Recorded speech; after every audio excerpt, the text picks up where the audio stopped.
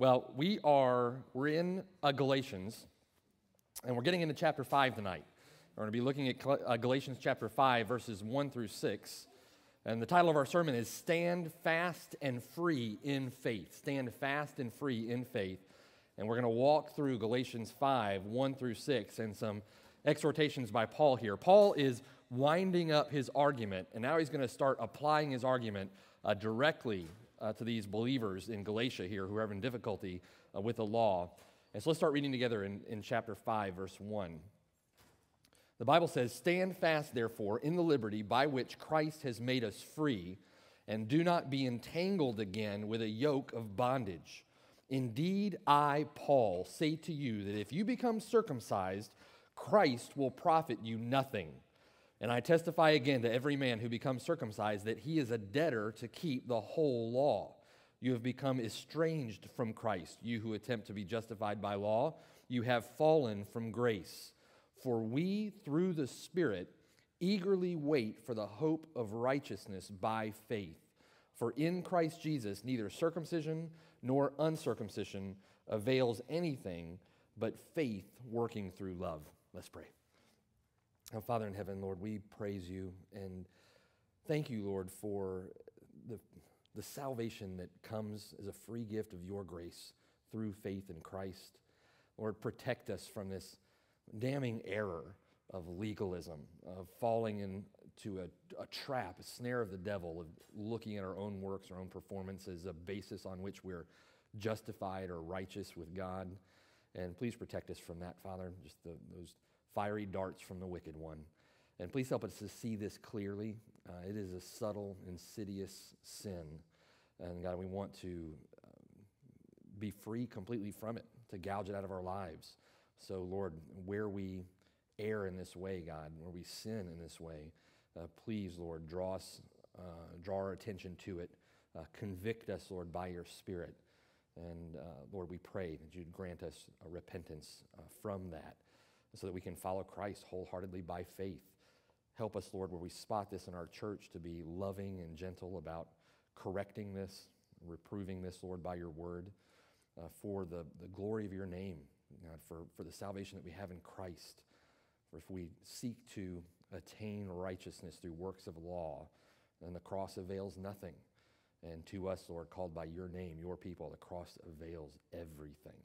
We praise you and thank you for that, Lord. Thank you for our Lord and Savior, Jesus Christ, and the sacrifice for sins that he has so freely given us. We praise you, Lord, in Jesus' name. Amen. All right. Well, we are in Galatians chapter 5, 1 through 6. And the title of the sermon again is Stand Fast and Free in Faith.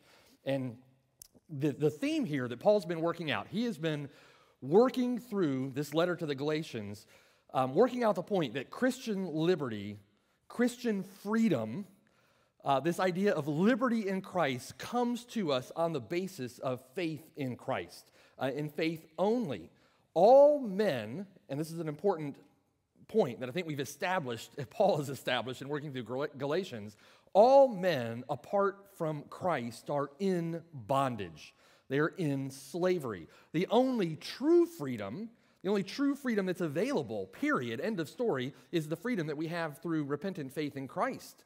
Everything else is slavery, is bondage, and certainly this effort to attain righteousness through works of the law or attain right standing with God based on your performance, that is bondage. It is slavery. Outside of Christ, we're in bondage to sin. Romans 6, verse 16 says, "Do you not know that to whom you present yourselves slaves to obey, you are that one's slaves whom you obey, whether of sin leading to death or of obedience leading to righteousness?" We are in bondage apart from Christ to an accusing conscience.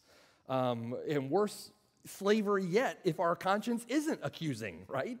But we're in bondage to an accusing conscience outside of Christ. We're in bondage under the oppression of judgment apart from Christ. Romans 2, verses 5 and 6 says, "But in accordance with your hardness and your impenitent heart, you are treasuring up for yourself wrath in the day of wrath and revelation of the righteous judgment of God, who will render to each one according to his deeds." That doesn't sound like freedom, does it? Doesn't sound like liberty. Doesn't sound like joy in Christ. That sounds like oppressive bondage to judgment. But we're also, if you're apart from Christ and you're trying to escape God's wrath, you're trying to escape judgment, then you're in bondage, you're in slavery under the law. James 2:10 says, "For whosoever shall keep the whole law and yet stumble in one point, he is guilty of all." Romans 7:9-11 says, "I was alive once without the law, but when the commandment came, sin revived and I died. And the commandment, which was to bring life, I found to bring death.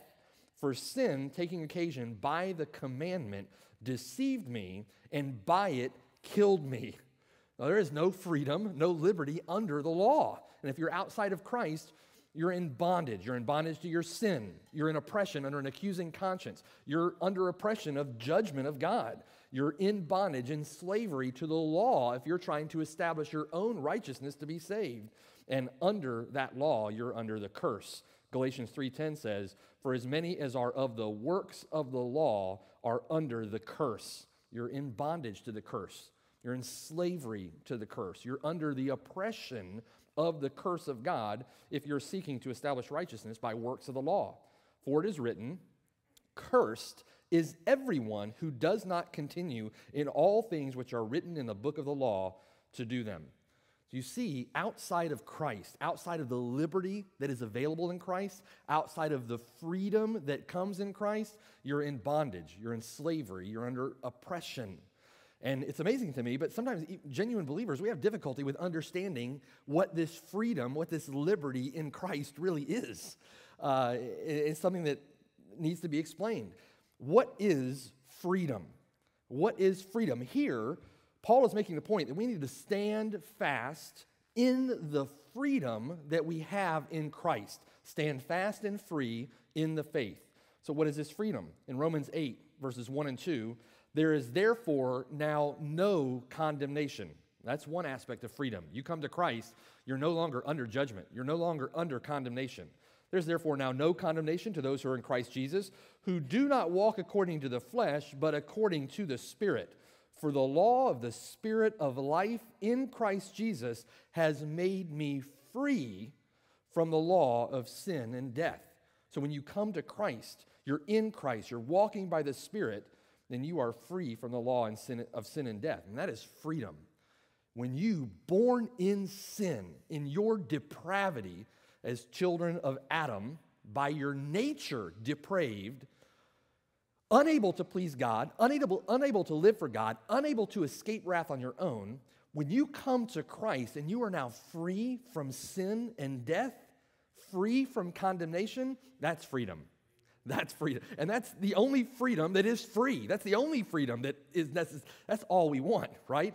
And to those that don't seek or understand the value of that freedom, they're blinded. They're blinded by their own sin. They suppress the truth in unrighteousness, and they're just treasuring up for themselves wrath in the day of wrath, thinking they're free because they're living their lives for themselves.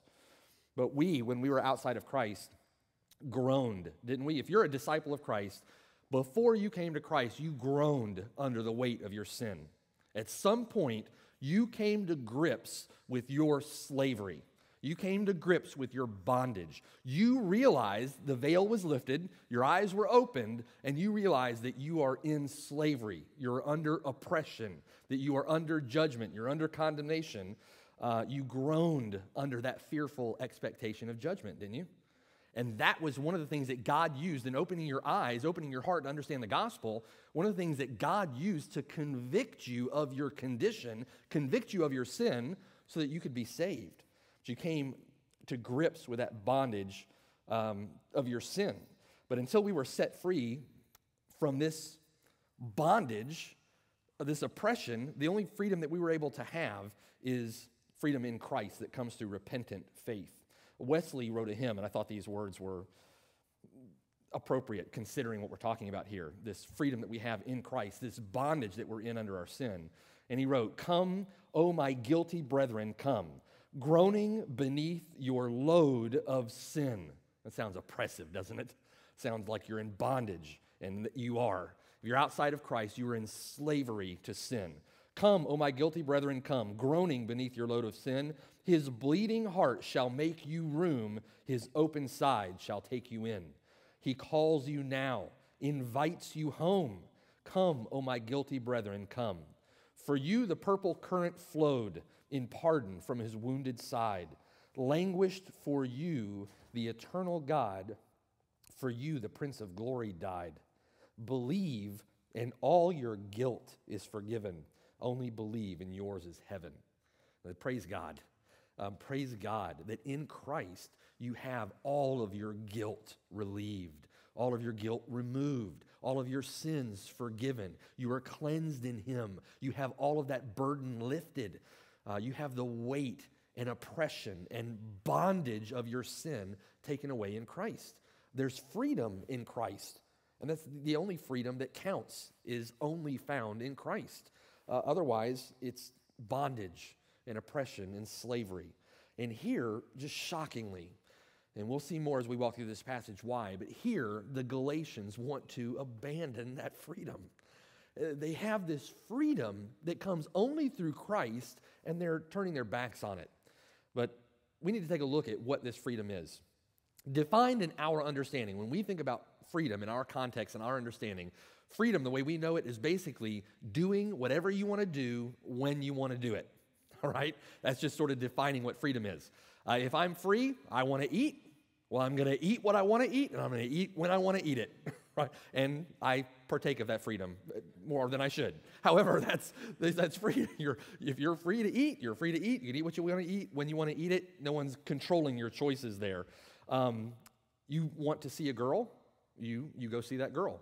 And you see the girl you want to see, and you go see her when you want to see her, because you're free. You have the ability to do whatever you want to do. You think you're free, and so on the second date, you decide you want to marry that girl. You ask her to marry her, you get married, and now you're in slavery. She doesn't turn out to be what you thought she was going to turn out to be, and you're back in bondage again. The freedom that you think you have is not the freedom that you really have. Freedom in that respect is an illusion. And you figure out, married to this girl, that freedom that you thought you had was not cracked up to be what it should have been. The only true freedom that we have is the freedom that we have by faith in Christ. It comes with being a child of the kingdom, being a child of his. When you are walking by faith in accordance with the Spirit, in accordance with your new nature that God gave you in Christ, that is freedom. And that produces joy, love. It produces the fruit of the Spirit. It produces patience and perseverance. And that's what genuine freedom produces. Real freedom, I want to give you an example of this. Now remember, freedom that we have in Christ is walking according to the Spirit, all right? Freedom in accord with the Spirit and in accord with the new nature, walking by faith in Christ, living the Christian life in that way is true freedom. You come to Christ by repentant faith. You turn from your sin, put your trust in him. Living the Christian life, you focus on him, you keep your eyes on him, you walk this life by faith in Christ, right? And you're doing that under the power, under the control of the Holy Spirit at work in you, because when you're saved, God gives you his Spirit. And then you're doing that in accordance with the new nature that God has given you. And in that, there's great freedom. The result of that is freedom. Now, think about it this way. You got a business owner that wants to hire a guy to make sales calls. And he's got two options. One guy absolutely loves to make sales calls, all right? And the owner wants him to make sales calls and wants him to make a lot of sales calls. The other guy that he has the option of hiring hates to make sales calls, doesn't want to do it. So not a tough choice for the owner here. The one who loves to make sales calls is free to make as many sales calls as he wants, right? Because he loves to make sales calls. The owner hires him to do that job. He's free to do that job. In his job, he experiences freedom in that because he loves, out of his own nature, loves to make sales calls. The other guy is in bondage, right? If he hires the guy that hates to make sales calls, that guy is going to feel enslaved in his new job. He's going to feel in bondage, under oppression. Okay, keep that in mind. We're going to work that out as we go forward here. Without faith in Christ, without walking the Christian life according to faith, without trusting him, without walking under the control of the Spirit, through faith, there is no freedom.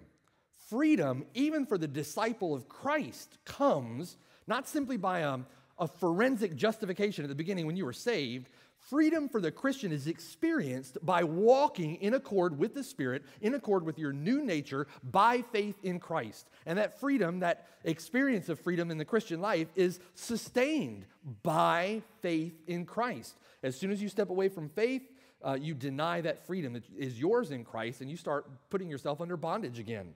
And some of you know exactly what I'm talking about by way of experience. We'll talk about that more. Our freedom as Christians is a product of our new nature.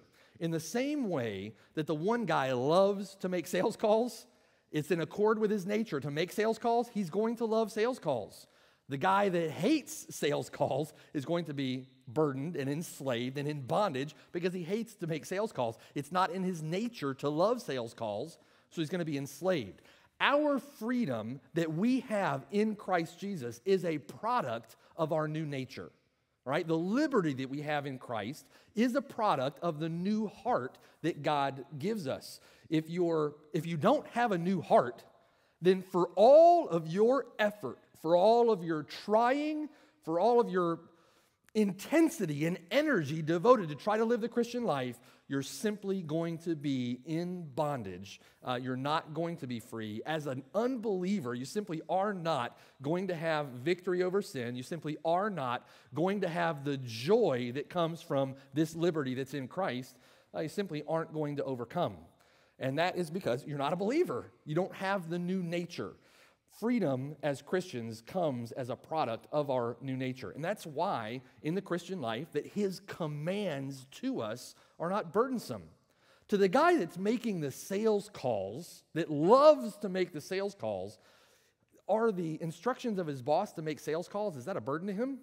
No, because it's a part of his new nature. He loves to make sales calls. To the guy that's groaning under the weight of sales calls, when he reads his contract and he says, okay, I got to make all these sales calls, that's a burden to him. There's no joy, there's no freedom in that, okay? That's why when you're a Christian and you're walking by faith, you're walking in accord with the new nature, his commands are not burdensome. Think of that girl, all right? If you love the girl, does anyone have to tell you to go talk to her? They wouldn't have to prod you, to goad you to go spend time with her. No, you're itching for every opportunity to go spend time with her, to go talk to her. No one has to goad you to do that. But sometimes, even as a Christian, we've got to be reminded of that, right? Even as a Christian, as a disciple of Christ, you're putting off the old man. You are like an old rustic piece of furniture, and you're stripping off the old varnish so you can lacquer it up nice and shiny over here, right? Sometimes that old lacquer, that old finish has to be sanded off. And we need to be reminded sometimes that we have freedom in Christ. Sometimes, just like these Galatians, we can slip into patterns of thinking or patterns of living that can look like the old you, look like the old man. And that's why it's so important to be in a good church around brothers and sisters to encourage you to study letters like the letter to the Galatians to help you with that. To exhort you daily, to stir you up to love and good works, to remind you to keep your eyes focused on Christ and walk by the Spirit, not by the flesh, because in that there's real Christian joy. But if you're like me, there have been times when you can slip into that introspection we've been talking about, or that morbidity that we've been talking about, where the joy of your Christian life is just siphoned away. And it's because we're not walking by faith. We're not walking in the liberty that is already ours in Christ, that is ours by repentant faith in Christ.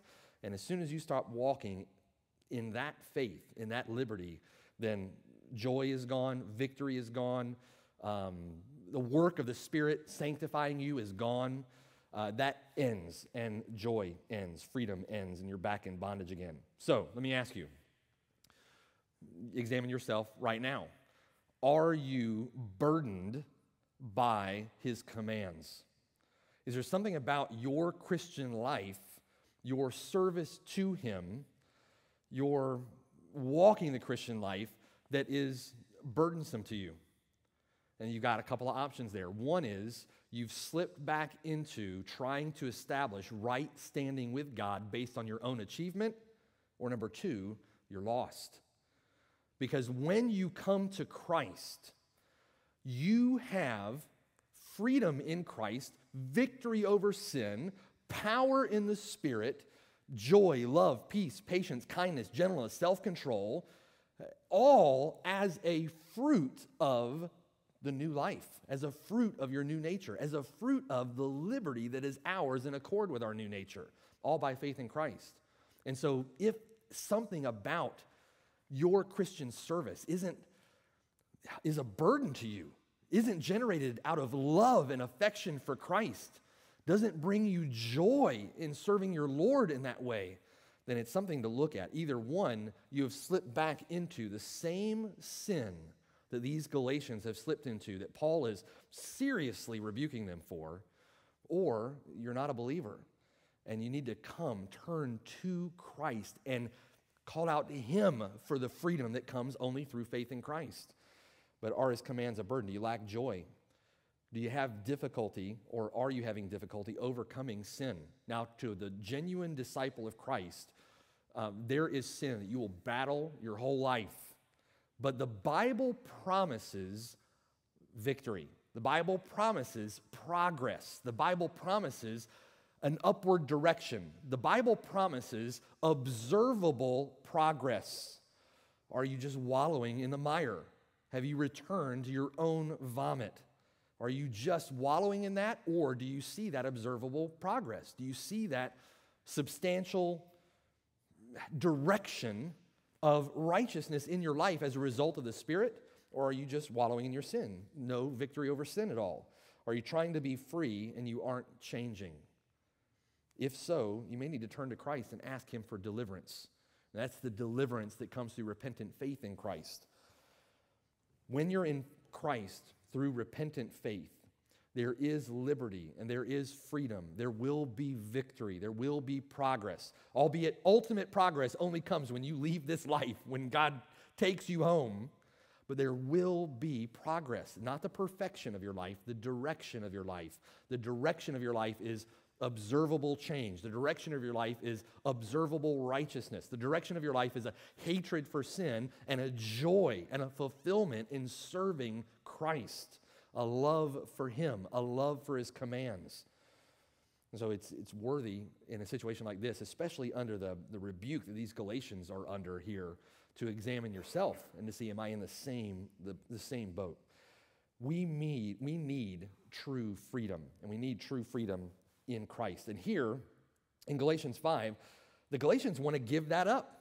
The thing that we want is liberty in Christ, freedom in Christ, and the Galatians want to give it up. Look at verse 1. Stand fast, therefore. This is an imperative command from Paul here. Stand fast, therefore, in the liberty by which Christ has made us free, and do not be entangled again with a yoke of bondage.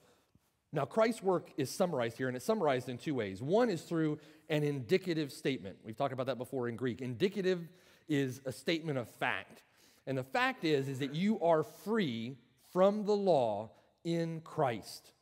If you are a disciple of Christ, then you are free from the dominion of the law in Christ. The imperative, as a result of that indicative, the imperative command is now stand fast in that freedom.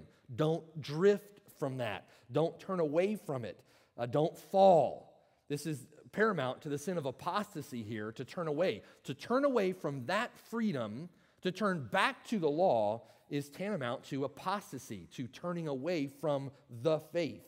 Okay? This is like the sales guy. Imagine telling the sales guy now, who absolutely loves to make calls, loves to make sales calls, imagine telling him now, okay, I want to hire you into this job over here, and in this job over here, it's the same job. You got to make sales calls, all right? But you, in this job over here, you get to make 600,000 sales calls a day. Might as well be 600 billion, 600 million, 600 trillion, okay? Over here, you just make sales calls. Over here, we want to hire you into this role, and you need to make 600,000 sales calls per day, or you keep your job over here, and you're just free to make sales calls. Okay, you see the analogy a little bit? Over here, you're free to make calls. Over here, you make calls, but you got to make 600,000 a day. The law does that. Under the law, there is no freedom. You have to perfectly keep all of the law, and it might as well be like that guy making 6 million sales calls a day, right? It's impossible.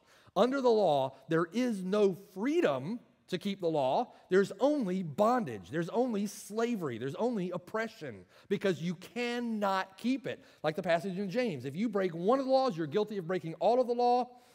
But over here, you're free. And you're free to keep the law in Christ. Over here, the law is a yoke in Acts 15. Turn to Acts 15. Let's take a look at this. The law is a yoke. It's a burden. It's oppressive. It's bondage. It's slavery. And look at Acts 15. We're going to get here in a couple of weeks on Sunday morning. But in Acts 15, in verse 1, this is a synopsis of this. Talking about the same situation here. Chapter 15, verse 1. And certain men came down from Judea and taught the brethren, unless you are circumcised according to the custom of Moses, you cannot be saved. Therefore, when Paul and Barnabas had no small dissension and dispute with them, they determined that Paul and Barnabas and certain others of them should go up to Jerusalem to the apostles and elders about this question. So being sent on their way by the church, they passed through Phoenicia, Samaria, describing the conversion of the Gentiles. They caused great joy to all the brethren. When they came to Jerusalem, they were received by the church and the apostles, the elders. They reported all things that God had done with them. But some of the sect of the Pharisees who believed rose up, saying, it is necessary to circumcise them and command them to keep the law of Moses. Now, this is the situation that they're dealing with here in the letter to the Galatians. Circumcision is used as reflecting the entire law. Here, they're specifically, in this passage, specifically speaking about circumcision, but that is reflective of if you keep the law regarding circumcision, you've got to keep the entire law. Look at verse 6. Now the apostles, elders came together to consider this matter, and when there had been much dispute, Peter rose up and said to them, men and brethren, you know that a good while ago God chose among us that by my mouth the Gentiles should hear the word of the gospel and believe. So God, who knows the heart, acknowledged them by giving them the Holy Spirit just as he did to us, and made no distinction between us and them, purifying their hearts by faith. Speaking of uncircumcised Gentiles. Verse 10, now therefore, why do you test God? And here it is, by putting a yoke, a burden, an oppressive bondage, a slavery, on the neck of the disciples, which neither our fathers nor we were able to bear. But we believe that through the grace of the Lord Jesus Christ, we shall be saved in the same manner as they. This law is bondage. It's a yoke of slavery. It's taking the guy who loves to make sales calls and putting him under the bondage of making $600,000 a day, right? See the difference there. One sense, he'd be free. The other sense, he's in bondage. Christ frees and liberates the Christian from that yoke. When you come to Christ by repentant faith, you are freed from that yoke of bondage. There's no longer the impossible law to keep in order to be righteous before God. Now you are free in Christ to just simply out of a loving heart obey him. And there is no longer the burden, the slavery, the oppression of trying to establish perfection, because that's what is demanded, perfection on the basis of your own effort in keeping the law. That's simply bondage, and Christ has set us free from that bondage. Christ frees and liberates. The law enslaves and holds captive. The Galatians here are foolish. They're making a foolish mistake. It will turn out to be fatal to them if they continue down this path. And Paul here is going to give a scathing warning about that. Freedom to the Galatians is already theirs. If you're in Christ, freedom is already yours. You've already been removed out from under the yoke of that law. You've already been removed out from under bondage, out from under slavery. Now you are free. Think about the guy making sales calls. If you get the job, you have the job where you just get to make sales calls, then you are free to make sales calls. Why would you ever want to take the job over here where it's required of you to make $600 million a day, all right, and 300,000 of those between 9 and 9:30 in the morning? I mean, that would be foolish. That's idiotic. That comes out of the stupidity of our own flesh when we do that, right? You wouldn't do it. Freedom is already theirs. Now, I want to make a distinction there. That's not freedom to sin. That's not freedom to sin. Like we talked about in the very beginning, that true freedom is by faith in Christ, under the control of the Spirit, walking in accordance with our new nature. In that circumstance, you won't be slaves to sin. The pattern of sin simply ends because it's been broken by that reality. Based on faith in Christ, under the control of the Spirit, in accord with your new nature, you're not going to be wallowing in your own vomit over here. There's going to be victory over sin. It's not freedom to sin. It's freedom to do what your new nature wants to do. If you're in Christ, then your new nature hates sin and wants nothing to do with it. If you're free in Christ, by faith in Christ, then your new nature wants to obey Him, wants to please Him. And your obedience, your love for Christ, your affection for Christ, it all pours out of the new heart that God gave you, okay? The law simply will not cure the desires of a heart that has no interest in the things of God. If you are outside of Christ and all of this is just a burden to you, it's all just hard work, human achievement, trying to grit it out, and you just don't have any victory over sin, and you're sin, your attitude, the affections just aren't there for Christ, the law will never cure the desires of that kind of heart. What you need, more than anything, is a new heart. What you need is a new heart in Christ, and that is through faith in Christ, and that new heart is free. There's freedom. We need to stand fast in that freedom. Look at verse 2. Here, the law in verse 1 is a yoke of bondage. Look at verse 2. Indeed behold, I, Paul. This is serious business. There's about to be immense weight to this statement. This is unvarnished truth. This is direct. This is pointed. Indeed, I, Paul, say to you that if you become circumcised, Christ will profit you nothing. Bet says, a commentary says that Paul here in this statement mobilizes all of his apostolic authority to make this statement in verse 2. This is weighty. This is not a matter of opinion. This is not inconsequential. It's not a light thing. This is serious business. And we're going to see their eternity is at stake here. If they fall back and rely on circumcision, they're falling back to the entirety of the law, and that entirety of the law there is going to condemn them. Here, circumcision relates to the whole law. Look at Romans. Let's see an example of that. Romans chapter 2, and look at verse 25. Romans chapter 2, verse 25. Here's an explanation of that from Romans. For circumcision, verse 25, is indeed profitable if you keep the law. Do you see that? But if you are a breaker of the law, your circumcision has become uncircumcision.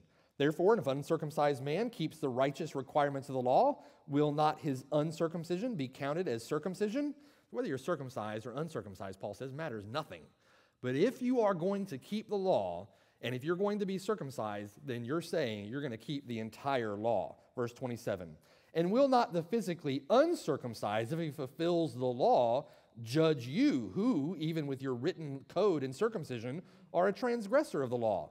For he's not a Jew who is one outwardly, nor is circumcision that which is outward in the flesh, but he is a Jew who is one inwardly, and circumcision is that of the heart, in the spirit, not in the letter, whose praise is not from men, but from God. Those who hold to circumcision and fail to observe the whole law become like uncircumcised Gentiles. If you hold to circumcision and fail to observe the entire law, then it's good for nothing. You're like an uncircumcised Gentile. You're going to go to hell when you die.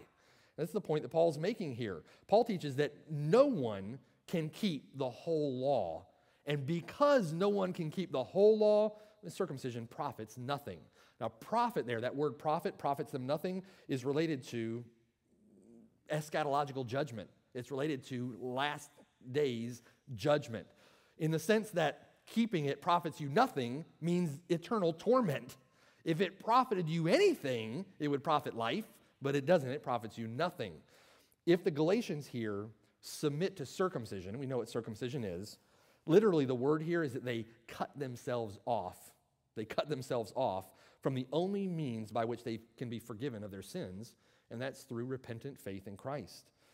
Imagine the sales guy now. The sales guy hired into the job in order to make 600,000 sales calls a day. If he doesn't make the 600,000 sales calls in a day, he's fired. Now think about that for a second and relate the two. He's got a job over here where he's free, but he takes the job over here where he has to make 600,000 sales calls a day, and if he fails to make all of those calls, and it might as well be 600 trillion, then he's fired. He loses his job. When he was over here and free, he had job security, right?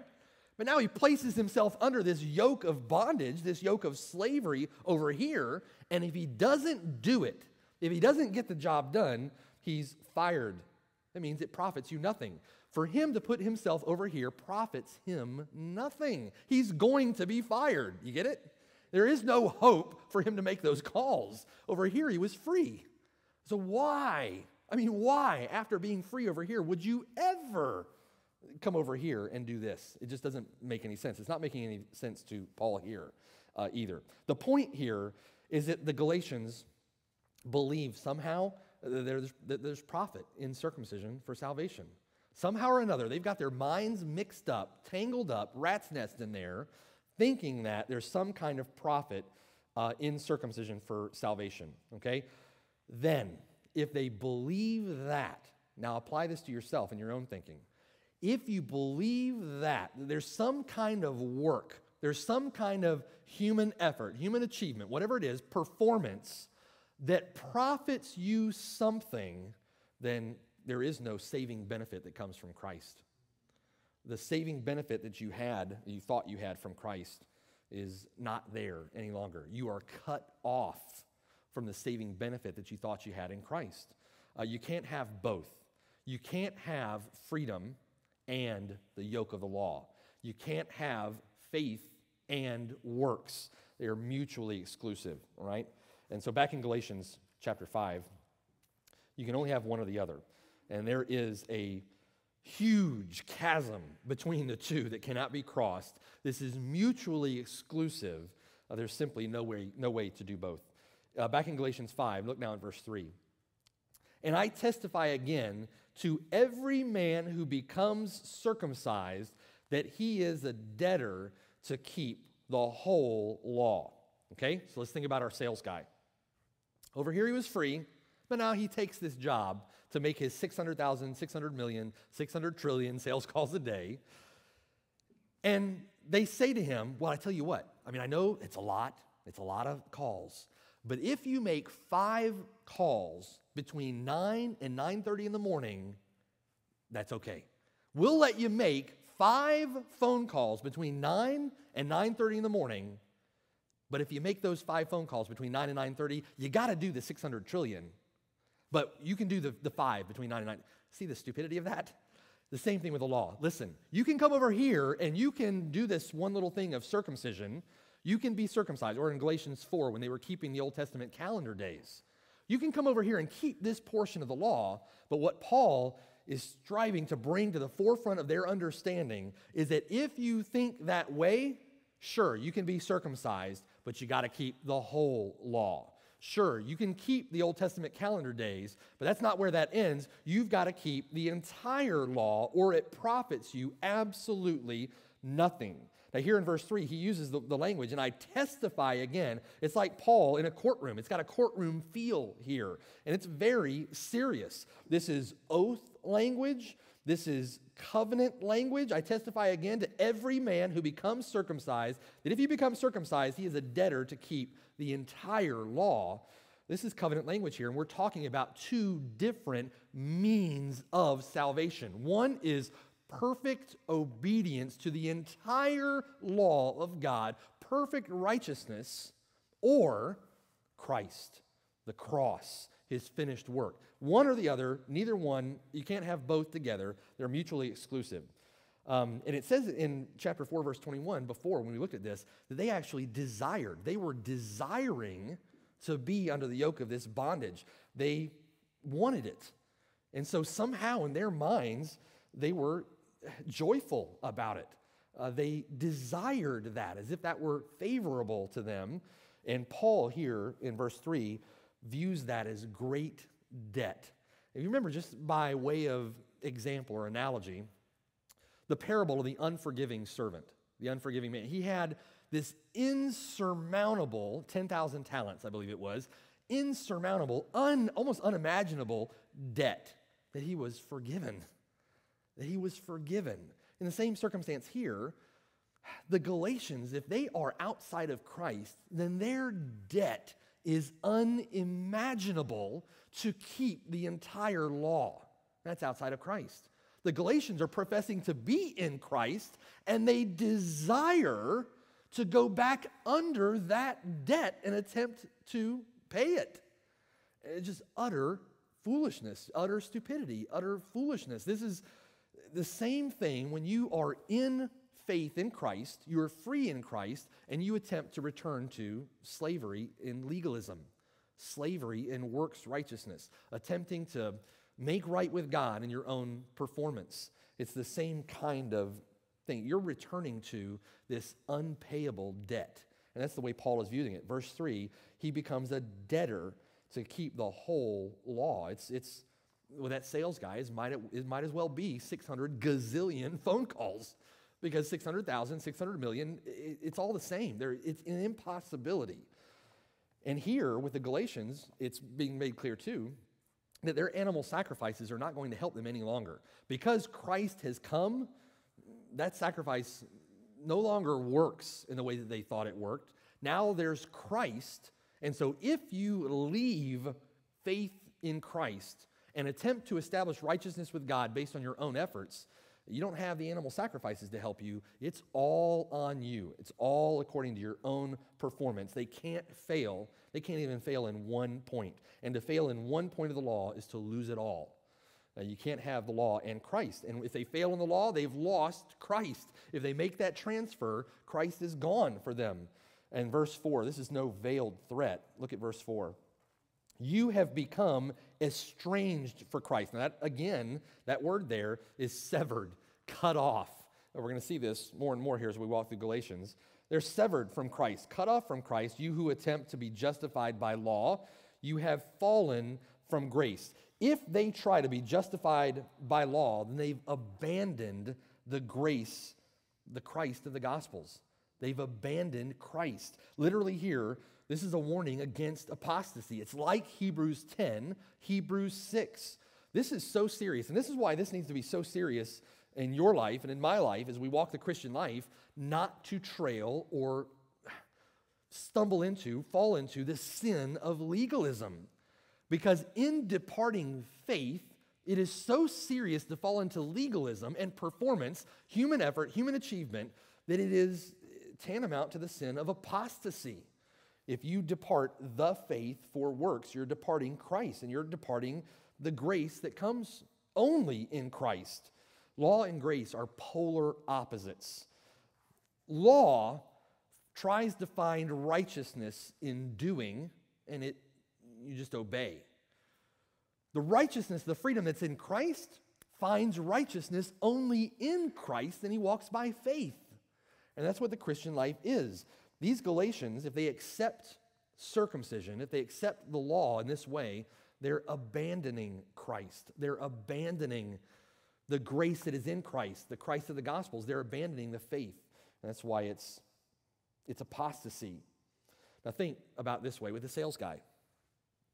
The sales guy who loves to make sales calls, mind you, now is told by the owner of the business, listen, this job over here, it's not the one over here where he's got to make 600 million phone calls. The sales guy making phone calls over here, he's got this job. He's free to make sales calls. Now the owner tells him, listen, this job is yours forever. It's yours forever. You're free to make sales calls. Make sales calls. Be free to make sales calls, and you'll never lose your job. You have job security forever. That's what we have in Christ. That's a feeble, forgive me, all right, a feeble, stupid analogy, and you can't take it too far, it'll break down. But think about it. You, out of your nature, love Christ. You, out of your new nature, just want to obey him, just want to please him. You want sin out of your life. You hate sin. You want to study the Word of God. You love the Word of God. You want to live for him because you want to please your Lord. And that's out of your heart. You want to do that. And over here, you've got the job forever. You're going to be serving Christ for all eternity, and you're free. You're just free to live for him. You're free out of your new heart, out of your new nature, just to love Christ, just to serve him, just free in grace, free in Christ. There's just joy. You've been saved. Your sins have been forgiven. You've been cleansed, and you're just free to live, and it's yours forever. You are a son of the kingdom. You have an inheritance. It's eternal. No one will snatch you out of his hand. You will persevere to the end because Christ, God, preserves you. It's yours, and it's yours forever. Or you can come over here and take this lousy deal over here where gritted out in your own effort, in your own power, and you've got to keep up with all the rules and regulations. Make sense? It's just, that's the grace that we have in Christ. That's the liberty that we have in Christ. It's the freedom that is in Christ. And oftentimes, even as a disciple of Christ, it's hard. It's sometimes difficult to keep that clear in our minds, to understand that. It's so easy to fall into the ditch of legalism. Now this over here, you got to also avoid the ditch of license. It's not freedom to sin. And you need to be striving against sin. You need to be gouging sin out of your life because out of your heart, you want to serve the Lord. It's like Paul in Romans 7. Over here, you're saying, wretched man that I am, I want free from this body of death. And you're struggling and striving against sin, but you're free in Christ. Think about this with your own life. How does this apply to you? If you're the disciple of Christ that loves to make the sales calls, and you've got the new nature that God has given you, the new heart that God has given you, then are you, or in what way are you, trying to derive justification with God based on your performance? And in what way have you? And if you've been a Christian for any length of time, you're probably familiar with what that looks like, how that feels, what that smells like. I mean, you can see it coming because you've been there before. But in what way do you attempt to derive justification with God based on your performance? You must trust only and completely in Christ. By faith in Christ. It simply cannot be done any other way. Look at verse 5. For through the Spirit we eagerly wait for the hope of righteousness by faith. When you're saved through repentant faith in Christ, you're made justified. You're made righteous. That's part of conversion, the justification, the imputed righteousness of Christ. Here, what he's talking about is the final eschatological last day declaration of God that you are righteous. And that's the day that all genuine believers hope for. There's great hope. In the meantime, while we're here, we eagerly wait for that declaration. We eagerly wait for that day, and we walk by the Spirit in faith, trusting in Christ. And here, between verse 4 and verse 5, there's a contrast that's hinted at. In verse 4, you've become estranged, cut off from Christ, you who attempt to be justified by the law. You've fallen from grace. And then in verse 5, for we through the Spirit eagerly wait for the hope of righteousness by faith. There's an implied or a hinted at contrast there that basically states that true believers will not be estranged from Christ, will not be cut off, nor will they defect from grace. A genuine disciple is going to persevere to the end. The grounds of that contrast are believers, rather than trusting in their own efforts, trusting in their own obedience for righteousness, continuously look at the grounds of their hope, which is Christ Jesus, by faith and the power of the Spirit to live the Christian life, to be pleasing to Him, to obey. It's the disciple of Christ is preserved and persevered in obedience, which is the fruit of faith, through the Spirit's work, through faith in Christ. And again, in accord with your new nature. It's the way it works. It's not the flesh. It's not self-effort. It's believing in Christ, believing in the hope, eagerly awaiting the hope. It's living for Christ. And this is, again, it's a looking away from yourself. If you're a disciple and you have this hope in you, then you're not looking at yourself. You're looking to your hope, which is Christ. You're looking at the cross. You're looking by faith at Christ. You're living your life looking at Christ. It's not an inward focused. It's not a self focus. It's a Christ focus. That looking at Christ and living that way is a product of the Holy Spirit. It's a product of your new nature. It's a product of regeneration. It's a product of being a new creature, a new creation in Christ. It's not produced by human willpower. It's not produced by how much you try, how much you bear it or grit it out. It's produced by the Spirit. And so if it's going to be produced in you, you've got to walk by faith in Christ for it, depending on Him for it. So again, putting an overarching understanding on what the Christian life looks like, if you are walking the Christian life by faith, then everything comes through faith in Christ. You need to overcome sin. You want to gouge sin out of your life, you turn to Christ. And by faith in Christ, you cry out to God for help in overcoming that. You want to more faithfully serve in this area, or you want to be stronger in this area, or you have a need in this area. It's all done by focusing on Christ, not on yourself. You want assurance of your salvation. Assurance of your salvation is going to come through perseverance over time by faith in Christ, and the obedience, the performance is going to be a fruit of that. As soon as you take your eyes off of Christ and you're no longer living by faith in Christ, then performance and assurance go out the window because you're not walking by faith anymore. You're walking by your own effort.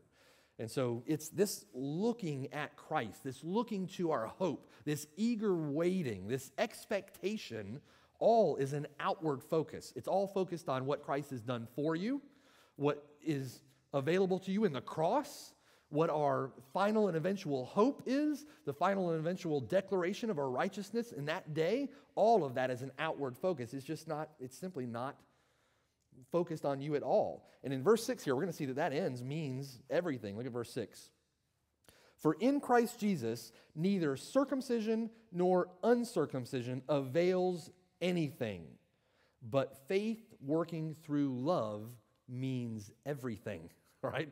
That's what's implied there at the end of that verse.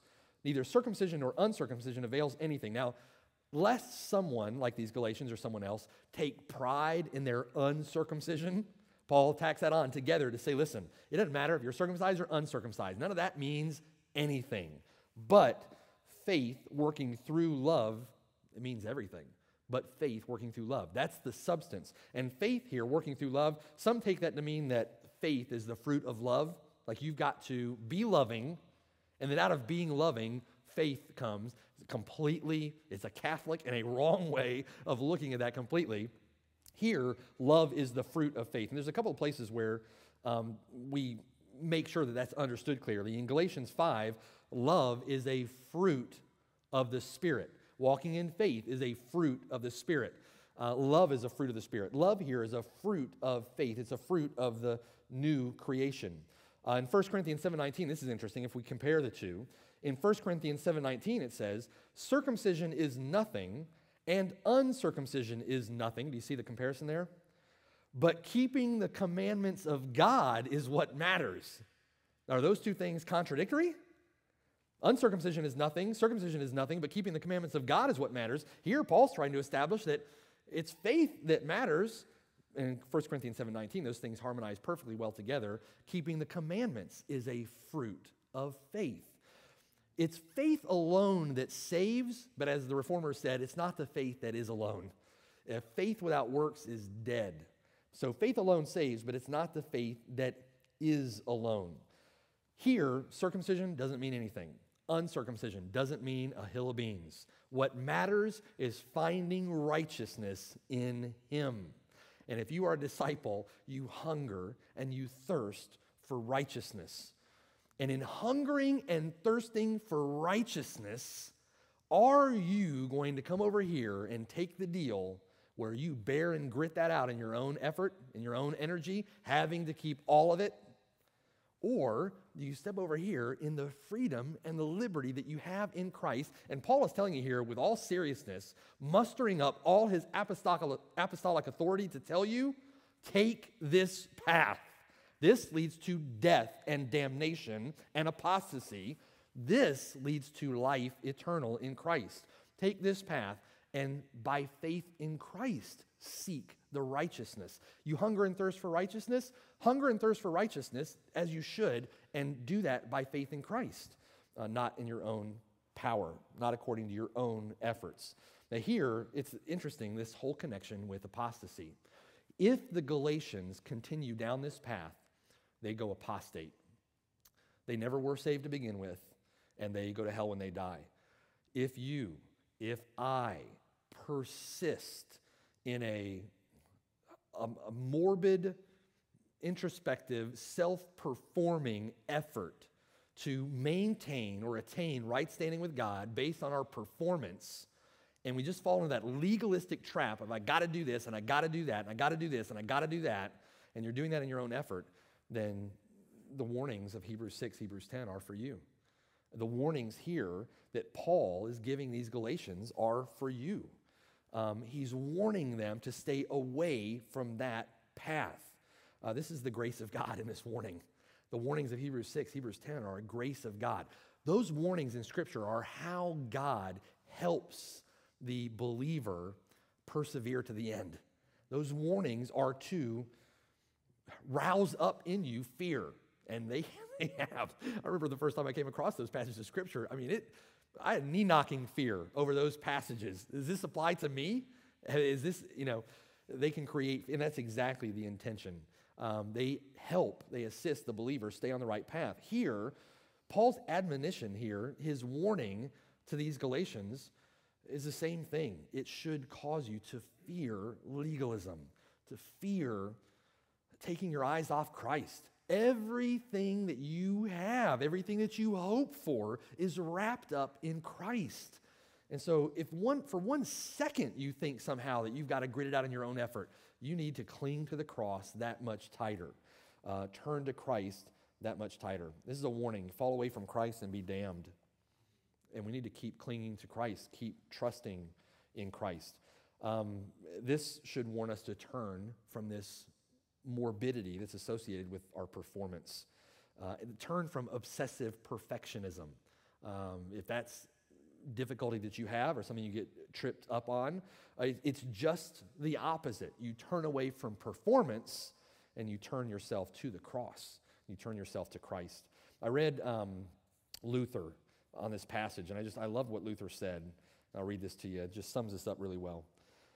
And see if this applies to you, if you've ever experienced this before. Luther said, "This is a very important and pleasant comfort with which to bring wonderful encouragement to minds afflicted and disturbed with a sense of sin and afraid of every flaming dart of the devil." Now think about that. If you've ever been afflicted and disturbed, inwardly focused, introspective, morbid over a sense of your own performance, a sense of sin, and afraid of every flaming dart of the devil, then these words from Paul here should be a very important and pleasant comfort with which to bring wonderful encouragement to your mind. Right? He goes on to say, your righteousness, if you're in Christ, your righteousness is not visible and it is not conscious, but it is hoped for as something to be revealed in due time. It's a glorious promise we have in Christ. Therefore, you must not judge on the basis of your consciousness of sin, which terrifies and troubles you, but on the basis of the promise and teaching of faith, by which Christ is promised to you as your perfect and eternal righteousness. The only perfect and sure and true righteousness that we can ever have is in Christ. And so when you, as a disciple, find yourself torn up and wrecked over some circumstance, what's the resolution to that?